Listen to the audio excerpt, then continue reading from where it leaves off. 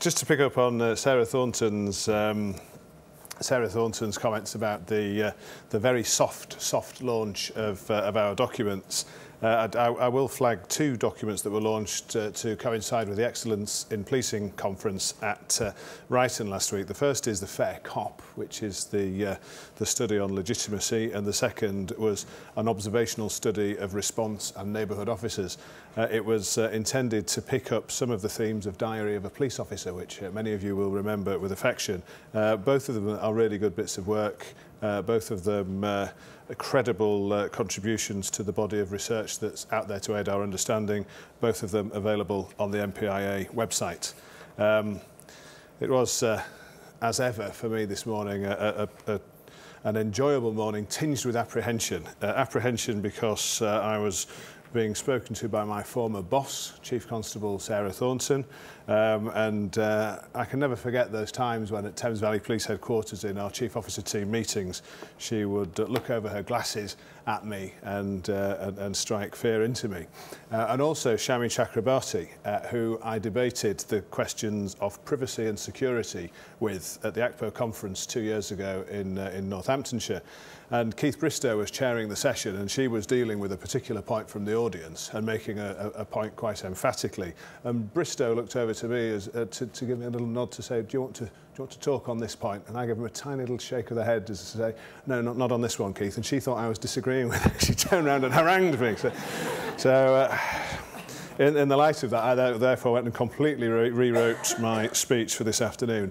It'll be part response to what's been said earlier on, part analysis of what's been said earlier on, and part what I was going to say in any event. But I should start by saying a point that came out in questions this morning. We are, as a police service, building on remarkable success, remarkable reductions in crime, an outstanding rollout of neighbourhood policing, and already substantial improvements that Chief Constables have made in respect of their cost effectiveness and their efficiency. But of course the challenge is changing, and so must we. So I'm going to spend about 20 minutes now doing, I hope, 5 things. I'll update you a little bit on what's happening on the national landscape, but we'll endeavour not to steal the Minister's thunder. Part of what's happening on the national landscape is the Police and Crime Commissioner, so I'll just be exploring a little bit of what's in their in-tray. I'll explore again a little bit of what isn't in their in-tray but perhaps should be. I'll explore the question that arose this morning that intrigues me about what's really new and what's just an old challenge with a new flavour. And finally, about how policing might need to change. And in each of those, rather than just regale you with a long list, I'll focus on a couple of issues that are of interest to me in the hope that they'll be an issue of interest to you. And on the first of those questions then, the national landscape, just a quick recap. A couple of years ago, we were spending £698 billion a year as a nation, and we had receipts of around £548 billion. That left a gap, and when you don't pay off the gap in year, you build it up. I tried that economic model at the University of Leicester in the late 1980s and found that there inevitably comes a day of reckoning, and we are all living with that reckoning. And of the 14 billion we spend on policing, around 9 billion comes from central grants, and it's about a fifth of that that's been lopped off, and we need to find it. That's one of the big issues confronting the new administration, and I'm sure the Minister will go into more detail about it. And then the second change on the new landscape that I notice is the principle that we shall just do more at a local level whilst protecting against strategic threats and taking strategic opportunities. That means the development of a national crime agency. We look forward to seeing the leadership of that crime agency taking shape soon, but I think the actual format of the agency is becoming increasingly clear. The other big change on the national landscape is the NPIA, and I should say now, as I tend to say when talking about the NPIA, the people of the NPIA have responded fantastically to what was unsurprisingly difficult news about it being phased out. And every corner of the agency has upped its game. The performance of the agency around IT is improving. We have happier students on our courses. Our programmes, whether that's the Crime Mapper or the Police National Database, continue to be delivered increasingly on time and increasingly to budget. Morale in the agency is good. In February of last year, we asked our people, are you proud of the work we do at the NPIA? And 60% of them said yes. We asked them again in April of this year, sometime after the phase-out had been announced, and 82% said yes. And we asked them again last month, and 85% said yes. These are really good public servants, very proud of their public service, very proud of the contribution that they make to making communities safer through policing, and I've got nothing but praise for them. You hear some noise about the pace of change, and of course we all welcome clarification when it comes, but you shouldn't underestimate the extent to which these people are making change happen as we speak. The headcount of the agency is already down by a quarter. The non-ICT procurement of NPIA will this week pass over to the Home Office. The National Senior Careers Advisory Service has already been shut down. The closure of our site at Harrogate has already been announced. We've already got out of New Kingsbeam House on the banks of the Thames. Awful office, lovely views, and we've also brought in consultants to help us explore options for the disposal of Brams Hill, that beautiful but terribly expensive Jacobean mansion in the Hampshire countryside, which has a bill to keep English heritage happy of around 29 million quid. But as we do this, and I think the service has concentrated more on what we don't know about transition than what is happening about transition, I think we need to pay more attention, and ACPO and colleagues in the service need to pay more attention to this phase out, because these functions, when they're gone, and the budget trajectory downward is pretty steep. If you assume we make no efficiency gains, then the gap between what we do and the cash we'll have at the end of the spending review period is around £86 million. And there's only three ways we can respond to that. We can either stop doing things, we can either do them more efficiently, or we can get people, namely police forces, to pay for them. And I think this community should be prompting chief officers and ACPO colleagues to say, what is going to happen about research? What is going to happen about authorised professional practice? What is going to happen around cost effectiveness support to forces? And what is going to happen around forensics and other similar functions? Because it is increasingly the service's responsibility to be self-sufficient in that regard. So what's in the PCC's in tray? I guess first and foremost, there's the question of re-election from day one. So when people like Shami Chakrabarti stand up here and talk about an X-Factor style vote for who gets arrested this week, you look around the audience to see people writing down saying, now there's a manifesto promise I could make, but please don't. PCCs also have on their in tray cutting crime.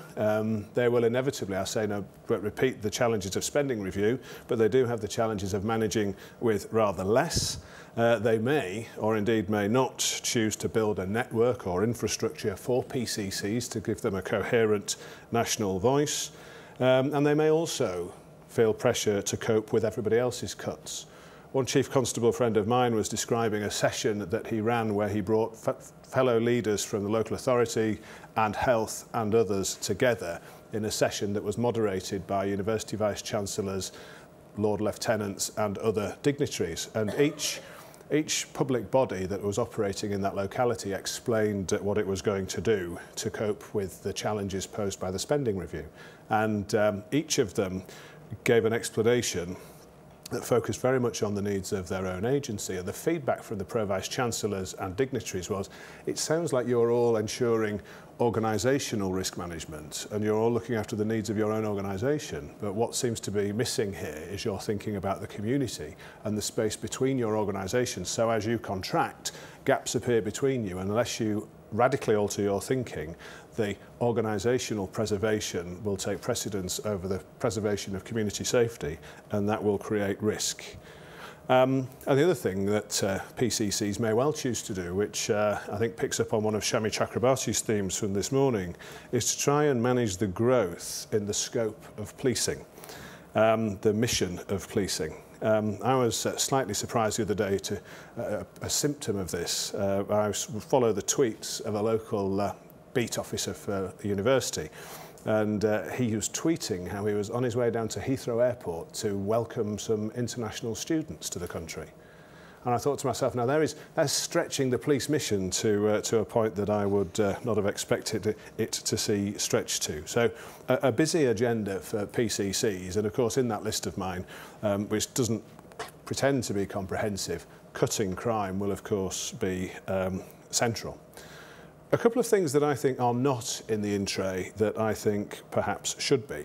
And the first of them is the cyber e-crime threat. We heard quite a bit about it from speakers this morning, and I'm very struck. I'd commend to you the writing of Misha Glenny, a former reporter, author of, I think, McMafia, and now very interested in cybercrime and whether it's out of control. He was writing last week in the Guardian, or rather his book was reviewed in the Guardian last week, and he describes a talk he gave to FIS, which was an American financial institution, and he was telling them all about how a gang of hackers had hacked into the mainframe of a bank that was selling prepaid credit cards. So you have a credit card that has a spending limit. So it's like a gift voucher card, and it's good for people with relatively low credit ratings.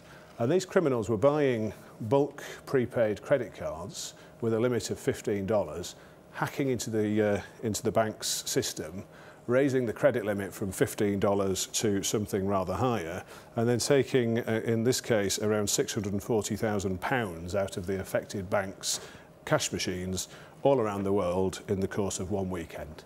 And it's just symptomatic. The reason he tells that story is that he was telling this particular organisation about that threat and didn't get the audience reaction that he wanted at all. In fact, they looked rather gloomy when hearing the story. It was only 3 weeks later that he discovered that the bank had actually been itself hit in precisely the same way, but that it hadn't leaked out at the time of his presentation. And I just think there is something about this threat. It has a language all of its own. You must know what a CARDA is, or escrow, or scareware, or botnets, all a language of its own. Escrow, by the way, is an internet criminal version of PayPal. If you don't know what PayPal is, then you really do have some catching up to do.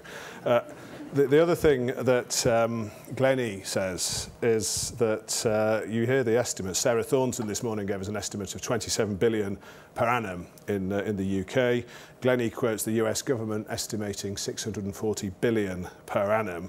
But what he actually says is none of us know. Many of the banks and financial institutions actually never discover the extent to which they've been hit. The second phenomenon that I think isn't featuring or is not featuring sufficiently on PCC's in-trays is the question of social media.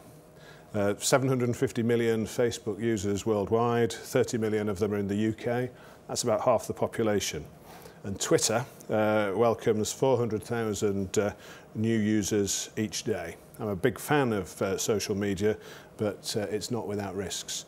Risks to organisations in terms of intellectual property and security. It presents a criminal opportunity, and worryingly too, we just don't know who's talking to our kids. And worse still, our kids don't know who's talking to our kids. And I think there's some common characteristics around this not on the in-tray threat. We're scared of it because it's technological, it's moving really quickly, it works well with mobility of people, and it also reflects changes in people's attitudes to authority. And the coming together of those things, to which I'll return, is a little scary. It brings us, I think, to this third question of mine. So what's new? My fourth question: what's new and what's old? Tony Bottoms gave us the question this morning. The past is a very good guide to the future, and then he said, no, it wasn't, and he cited the example of the fridge. Yep, he's right.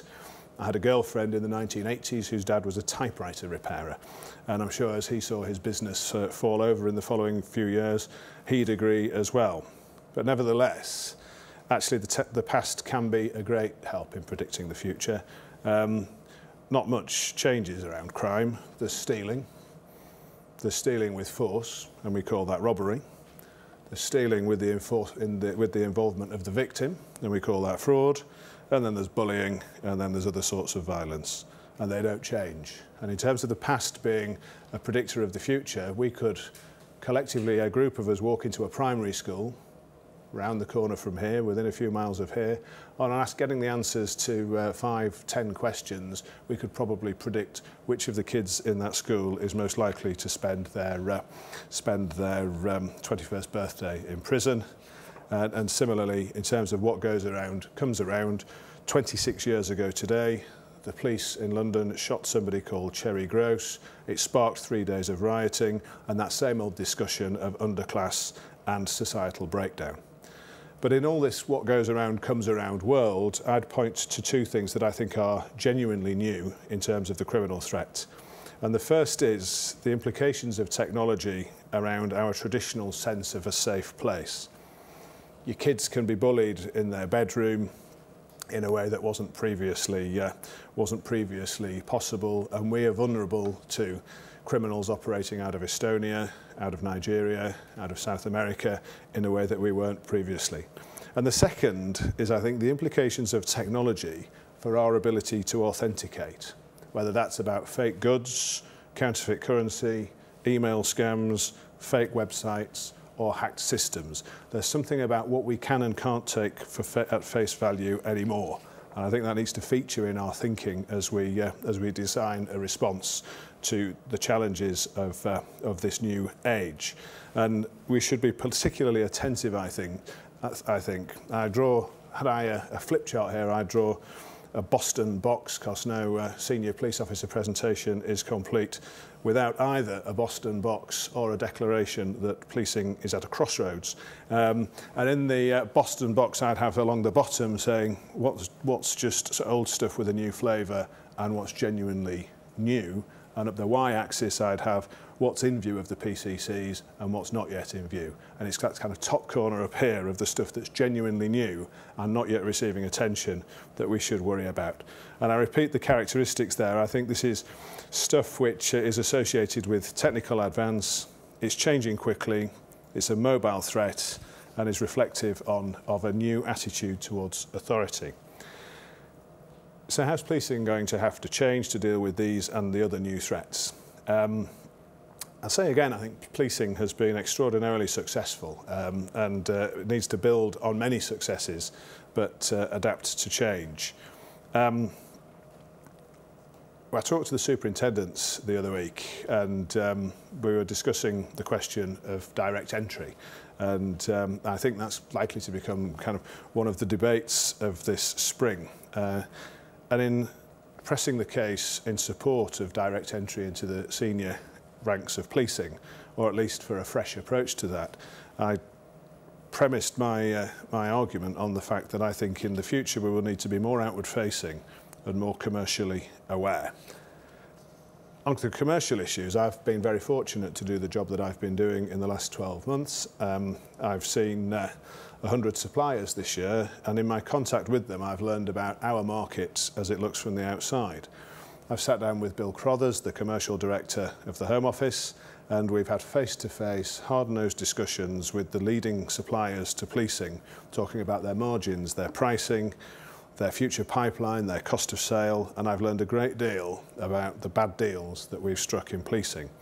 And I've also learned a great deal about what a dysfunctional market policing is. And I think we need to open up our leaders' thinking to that and learn a new skill set. In terms of introspection, I reflect on a service with its own language, culture and traditions. We lack ethnic and gender diversity, that's true, but we also lack a diversity of thinking and a diversity of skills. And with the superintendents, I sat on a panel described by a Home Office director as being akin to Old Trafford away, and said that I thought we should change our approach to populating the senior ranks of policing. And we'll just rehearse some of those arguments now, because I do think this will become the argument of the winter about what comes next in police reform, and know that Tom Windsor is very engaged in it. Firstly, I wouldn't say that a produce manager from Sainsbury's down the road could walk into a superintendent's role tomorrow. And I think this debate is rather less polarised than people would have you believe. I think we all think that people need to gain proper operational practical experience. It's just the way and the way in which they do it and the time for which they do it. But I do think that the time has come to shift the burden of proof 180 degrees And as the service has been successful in arguing that it's for others to prove that direct entry can work, I think the time's come for police leaders to prove that it can't. Listen to how it sounds. Which of these arguments would you want most closely to be associated with? On the one hand, you have the argument that says the best candidate will always be homegrown, or the person who says we want to employ the best candidate and just we'll find the person who's best for the job. And the problem with the philosophy that says the best candidate will always be homegrown is that it just sounds a bit like protectionism. And if you look at what we have now, it just sounds rather more protectionist than I'm comfortable with. We have a system that says if a chief constable wants to promote a superintendent, let's take the force that we're in at the minute, the City of London Police, 1,200 officers, probably 600 to 800 police staff.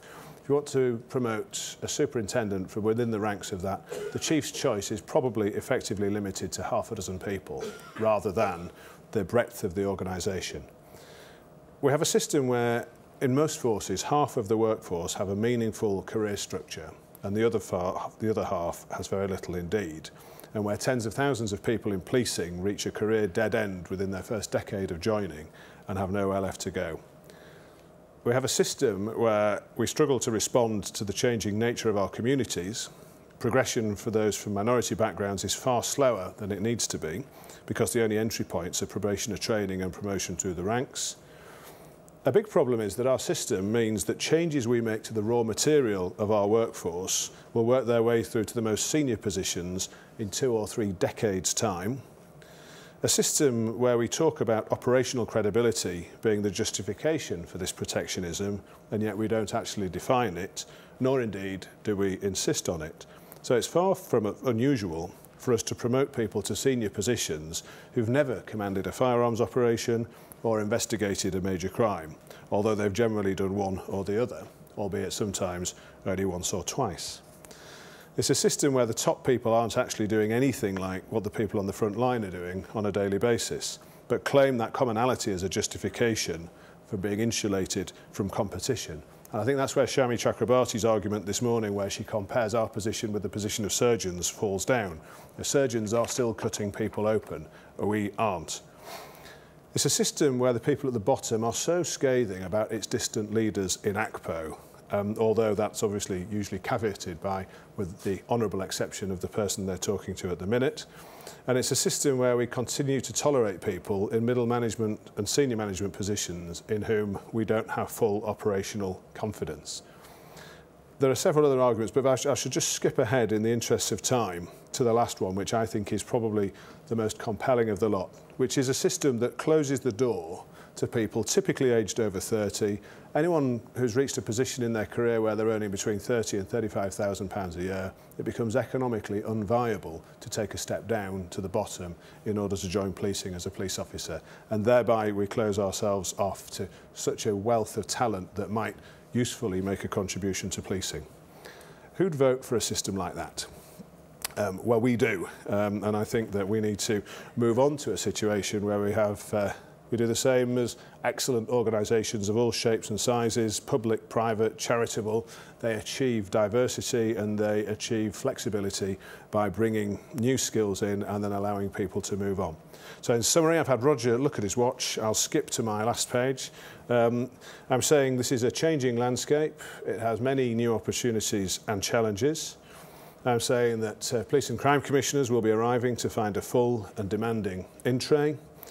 I'm saying there are some immense issues that have yet fully to get into that in-tray, and a predictable mix of genuinely new challenges and some which are as old as the hills. These are challenges that will require our already successful police service to change, to keep pace and to continue to improve.